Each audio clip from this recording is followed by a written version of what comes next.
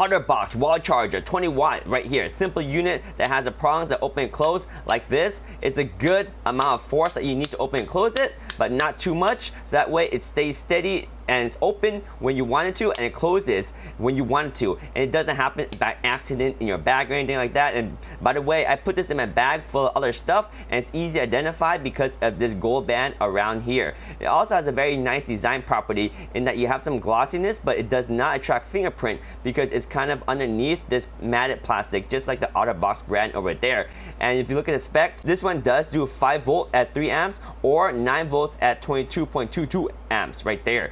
So it definitely does go up to your 20 watt output. This is the USB-C charger from OtterBox right here. Boom, ready to rock and roll. Oh yeah.